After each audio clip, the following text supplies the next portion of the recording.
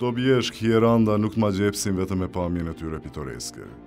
Pasi të bajmë për vete tu i zbolue hieshin e tyne, tu ju vargnue një mbas një, malet dhe pisuna, lugina të mshefuna me kullosat buta, proje që valzojnë me zgjelbrimi vermnue se shkambin shtegër, nuk e si të mos rejkësh me pa për te asaj që shihet prej syrit një turistit zakonshëm.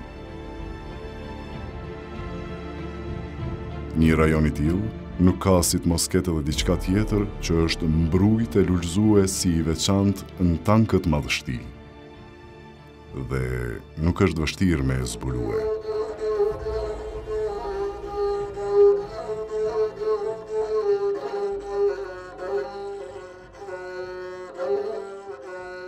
Mjafton me undesh me secilin prej banorëve të zonës për me e kuptua atë misterën që ta lejthit të runin.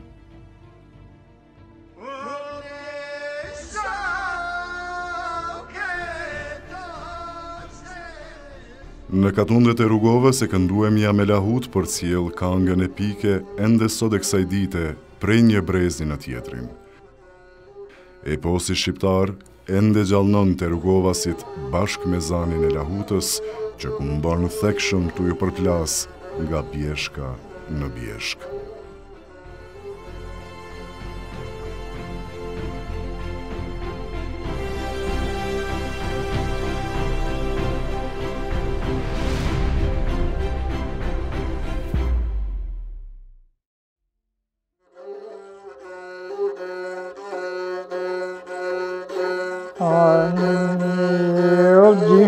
Den more bane, çan korrit, hodi bayra tabor. Ani dit rrugos more bane, një I fatgorit. O ka dal po graljo I misi. Ky është Kaplan Nikçi, artisti I madh rrugovas I cili gjithjetën ja ka kushtuar folklorit e traditës shqiptare, si pjesë e ansamblit autokton të folklorit rrugova. Mjeshtër I kavallit, I fyllit, I gjethit, I myshnicës dhe I surlës, lahutari dhe valltari Nikçi e ka zor të tregoj se cila nga këto instrumente e mallëngjen më shumë. Por, megjithatë, nuk heziton të flasë. Sepse më shumë lahuta se lahuta e gjallë në luft, edhe në luft kur I në shkua. I në shkua me malësor që masanine I kanë ra edhe lahutës. Tu I kalzua ato të dhonë trimni, të dhonë gjallëni luftetare kur I në hinë luft. Ish presidenti I Shqipërisë Bujar Nishani në vitin 2017 e dekoroi Kaplan Nikçin me titullin Mjeshtër I Madh.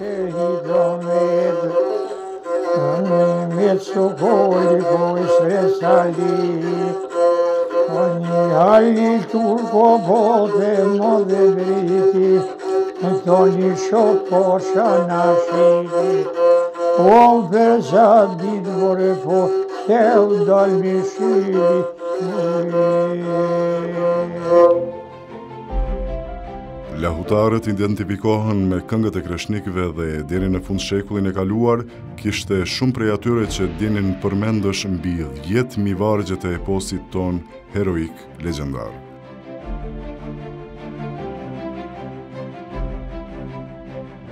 Në arkivin e Institutit Albanologjik të Prishtinës ruhet në formë të kënduar dhe shkrimore fondi I 2 lahutarëve të tillë rrugovas, Haxhi Meta Nilaj dhe Isuf Selmani Kuklecaj, që kishin në repertor mbi 10.000 vargje.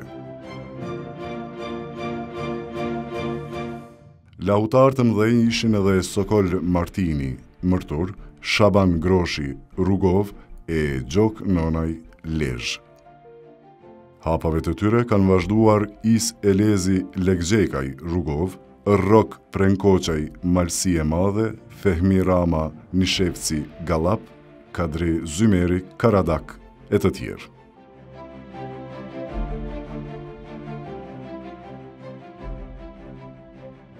Këto puse një dhe e do dhe mjeshtri Nikçi, të cilit I shkëlqejnë syt kur flet për këngën epike, por njërën prej tyre ai e ka më për zemër. Mua më pëlqen konga tim po delën qafë qakorrit, 3 bajraqe para taborrit, 2 trugos e 1 potgorit.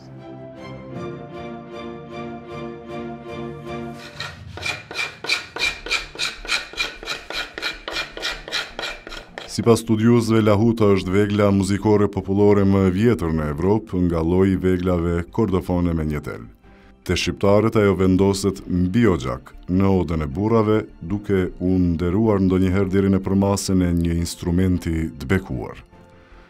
Kjo është një prej arsyeve që gjatë gdhendjes ajo zbukurohet me figura totem, por edhe me simbole kombëtare e figura të njohura historike.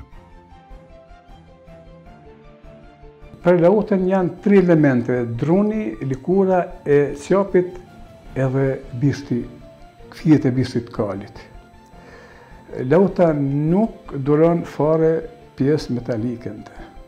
Te lahuta çdo gjë diçka simbolizon. Për shembull, kjo këtu simbolizon zonat e malit, bishtek të zonave të malit. Kjo këtu për shembull pjesa është ogjaku, lloja ogjaku. Kjo është dritare. Figura adekuate për lahutën është koka e dhis.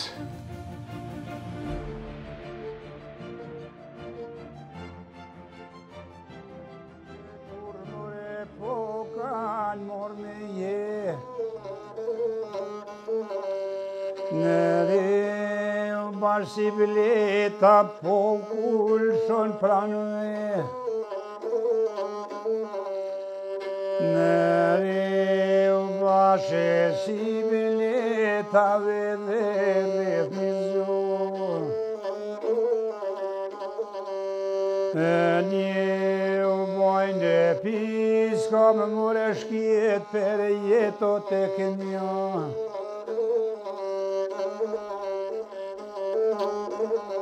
Zje u gjashin u vetë more po ma je po. Hysen Kurtaj është personazh tjetër i veçantë i Yni, cili përveç se këndon me lahut, sikurse Prend Palushi, është i njohur si mjeshtër i prodhimit dhe gdhendjes së kësaj vegle të veçantë. Kurtaj gjatë stinës së verës sipas traditës së kahmotshme rrugovase jeton lart në Bjeshk, larg pundorisë së tij në Pej. Rapsodin 75 vjeçare takuam në fshatin e tij të lindjes në stankaj të Rrugovës. Folish për lahutën në këtë trev, sigurisht se duhet të flitet shumë, se lahuta në këtë trev o kjen vegël që gjithë krejt ky popull e ka përdor. Është përdor se përpara njerëzit nuk kanë ditë me shkru me lexu.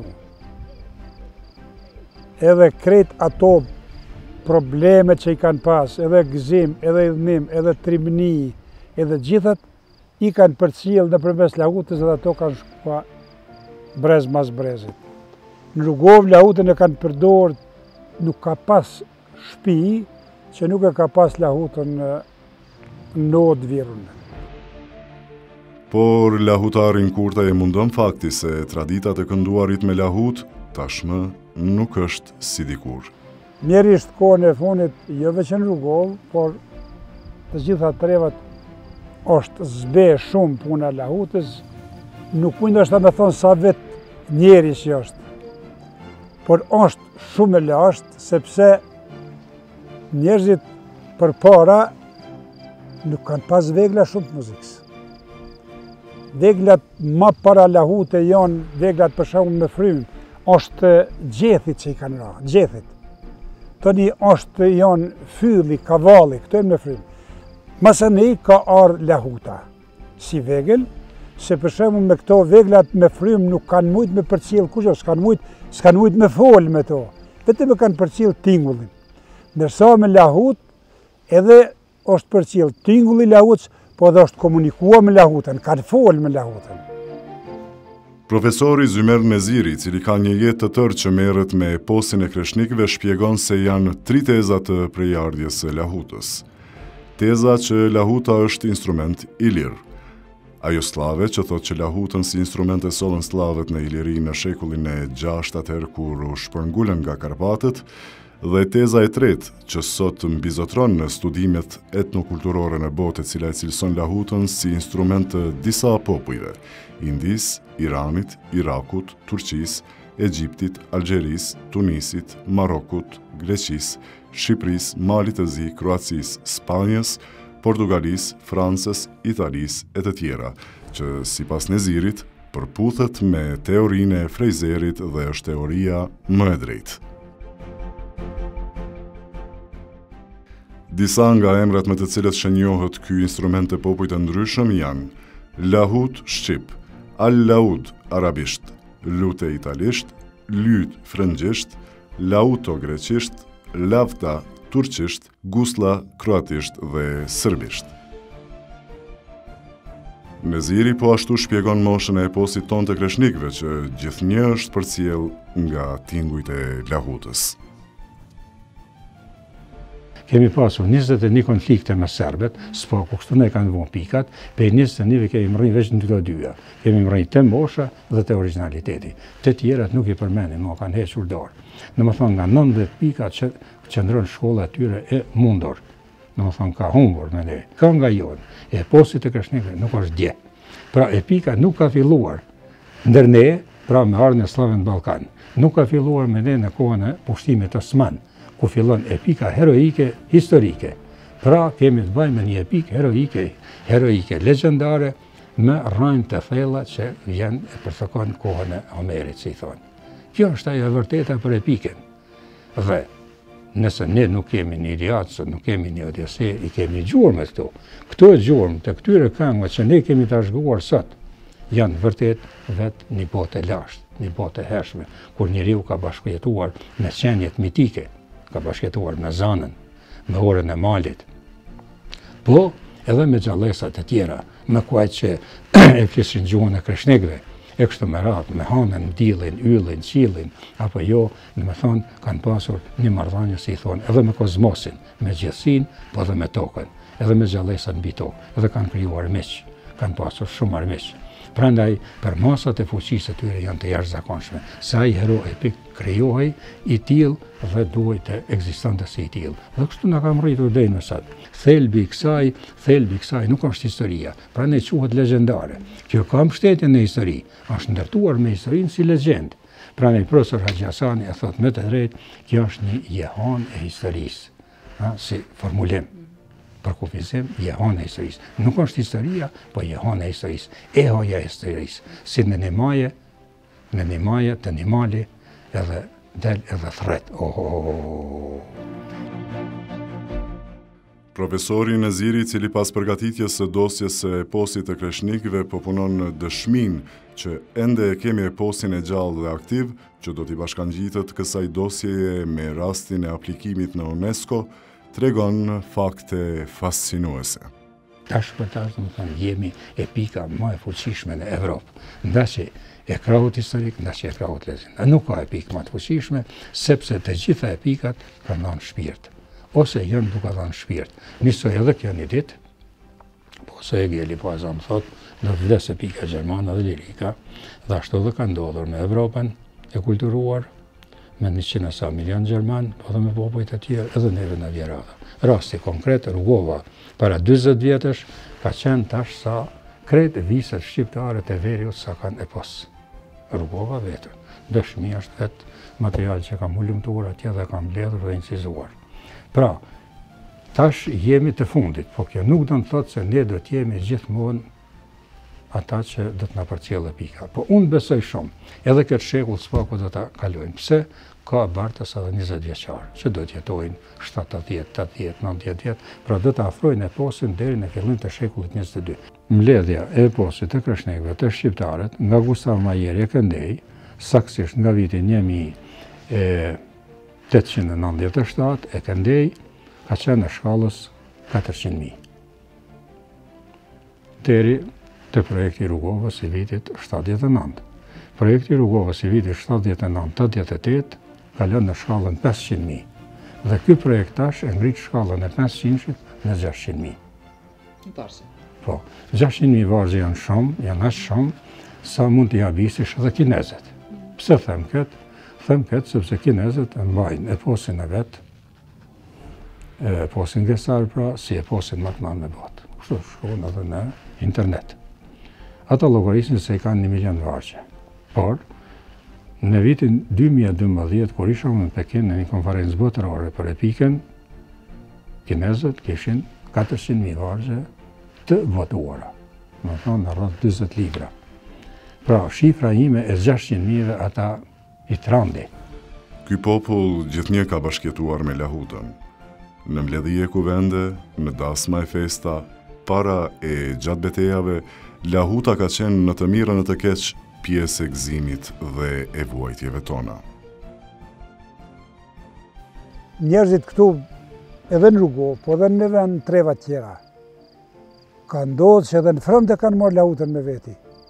Që kur ka pushua lufta, jenë mbledh edhe i ka ra lahutë që janë arktuar një kohë të vogël, kështu që me të lahutë u ka dhonë edhe kuraje, u ka dhonë trimni njerëzve, i ka nxit për luftë. Shqiptarët e përdorin lahutën në 5 shtetet e Ballkanit: Shqipëri, Kosovë, Maqedoni Perëndimore, si dhe në viset shqiptare me Serbinë e Maltëzi. Shkaku i natyrës së saj epike, lahuta është identifikuar me Oxhakun, me Odën, me burrat e Burrërin, por kemi edhe gra që këndojnë po aq bukur me lahut dhe që thyen këto stereotipe. Lumturia nonaj është njëra prej tyre. Pasioni të kënduarit me lahutun gjista ajo natyrshëm, që në fëmijërinë e hershme pasi vinte nga një familje artistësh lezhian që folklorin e kishin në gjene. Për ndryshim nga paraqitjet e saj të mëhershme me xhublet, gjatë të kënduarit me lahut, lumturia kësaj radhe zgjodhi veshje burrësh, në mënyrë që sipas saj të protestoj ndaj përpjekjeve për grabitjen e lahutës dhe xhubletës, si dhe prezantimin si të tyrën në UNESCO nga ana e Serbisë. E kam bërë këtë veshje në shenjë proteste për arsye se unë veshëm për herë me xhublet. Jam vajza shqiptare, përfaqësoj dhe me thonë tradicionalen xhubletën, sepse burra ka plot, lahutar ka plot, vajzë të vetme, dhe me thonë, unë besoj se mund të ketë edhe tjera, e dalin prap tjera, se nuk kam qift që unë të jem e vetme, edhe kjo është një protest nga ana jeme, ka disa herë që unë e japën në media, lahuta nuk mund të avillin askush.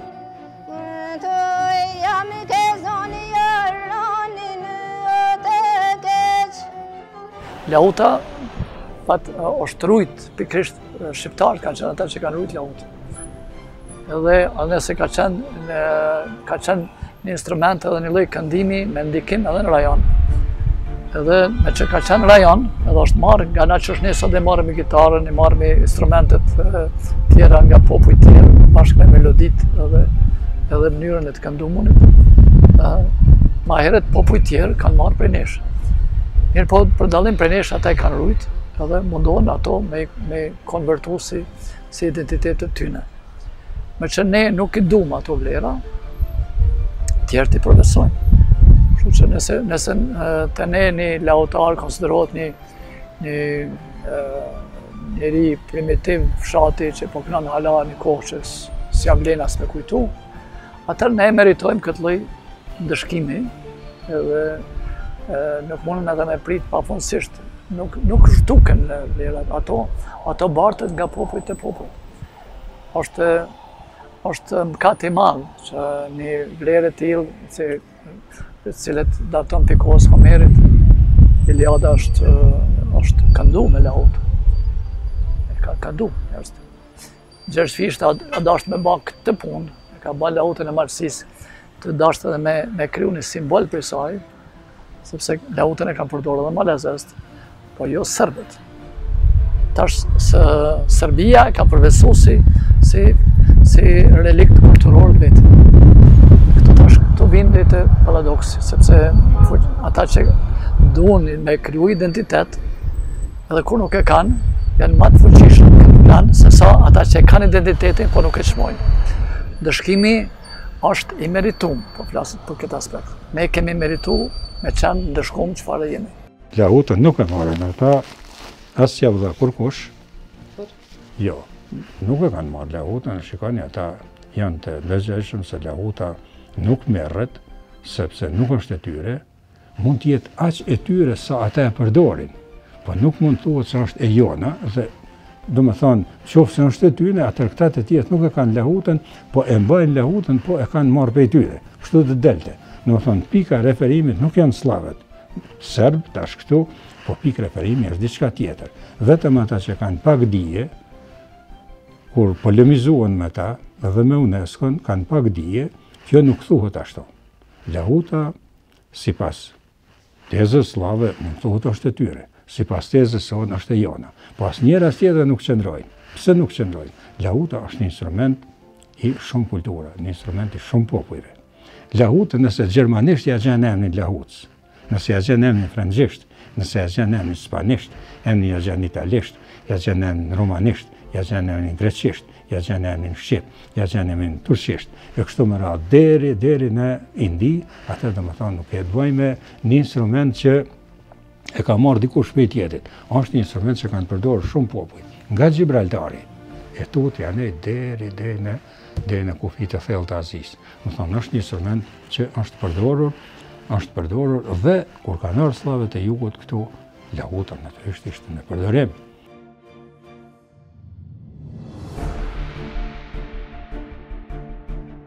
Një breng tjetër e lahutarit kurtaj është fakti që brezat e ri pak e hiç kanë njohuri për instrumentet tona muzikore tradicionale.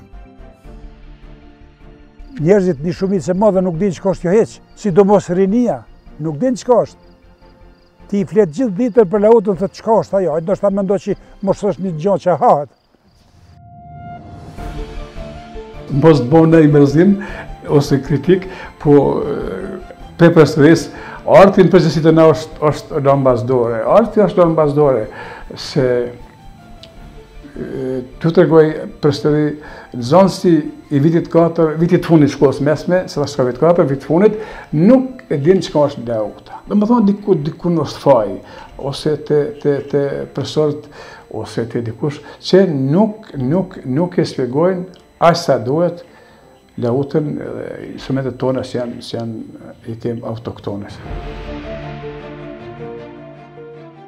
Pikërisht kjo ka qenë arsyeja që sipas drejtorit të etnofestit Fadil Hysaj, në edicionin e parë të këtij festivali, tingujt e lahutës janë prezantuar publikut të kombinuara me instrumente moderne, në mënyrë që ta ofrojnë edhe tek ata që s'janë të familiarizuar me folklorin.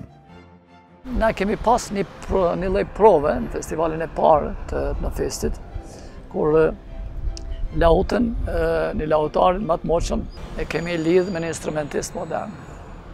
Vitin e kalum njëtë se kemi bani një performans t'il, libur një poli me një instrument që ka zbuluaj, që është me Astrid Stafajn dhe një grup ti, e ka përcjell një rapsod që 20 minuta ka këndu një epin e mujës dhe halinit.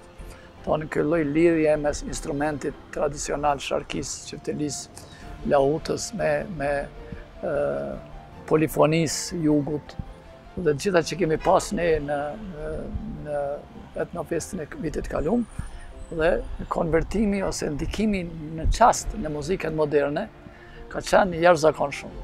Publiku ka përjetuar si një moment mrekullie. Aktori e regjisori Sokol Plakolli ka qenë nismëtari i festivalit të lahutës që u mbajt në Prishtinë vitin e kaluar. Ai tregon për iniciativat e tjera që i ndërmorën bashkë me lahutarët që u mblodhen aty për të bërë presion tek institucionet në ruajtjen e këtij instrumenti tek ne. Në kuadër të festivalit, përpos që realizuam festivalin, ne edhe themeluam shoqatën lahutarët shqiptar të trojeve etnike. Është organizuar tashmë e certifikuar. Pastaj themeluam shkollën e lahutës këtu në Prishtinë. Bëm një peticion përmes së cilit ju drejtuam organeve kulturore, Ministrisë së Kulturës, me shënim që të rinjtësojmë certifikimin e lahutës në trojet, gjitha trojet tona etnike, në UNESCO apo në cilin do institucion qoftë. Gjithashtu ne vitin e kaluar gjatë festivalit prodhuam dhe këtë lahut, e cila është një vegël autoktone që tashmë i takon festivalit. Për shoqatën e lahutarëve na flet mëgjërësisht edhe udhëheci i saj lahutari Kurtaj. Na kemi formuar shoqatën e lahutarëve vjet. Pak para pandemisë e kemi formuar, nuk kemi mujt me veprua asnjësen shkaku i pandemisë. Mendojmë me bo edhe në Prishtinë, edhe në Pej, pas jam unë i grugovë si kësaj treve, mendojmë me bo në 2 venat, nëse na mundson Departamenti i Kulturës, me pas një lokal, kështu që jam i gatshëm unë edhe me ndonjë lahutar tjetër, që sa do pak rinis ti tregojmë çka është lahuta, ti shpjegojmë, ti mësojmë se çysh punohet, ti mësojmë se çysh duhet me lujt me lahutën, edhe kështu më radhë.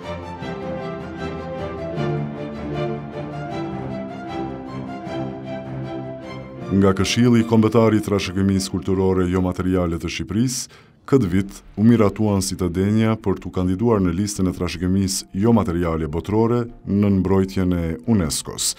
Kthimi i bjeshkës me tupani tropojës, rituali i lashti shtektimi të bagëtive, gjubleta si teknologji dhe dijebërja artizanale unikale dhe format e përdorimit të saj, dhe eposi i kreshnikëve i kënduar dhe shoqëruar me lahut. Por nga 4 dosje që ishin fillimisht pretendente për në UNESCO, në muajin mars të vitit 2021 Shqipëria siç duket, sërish do të tregohet jo serioze me dosjen e eposit të kreshnikëve, pasi pretendimet institucionale janë reduktuar në aplikim vetëm me kthimin e tropojës dhe xhubletën.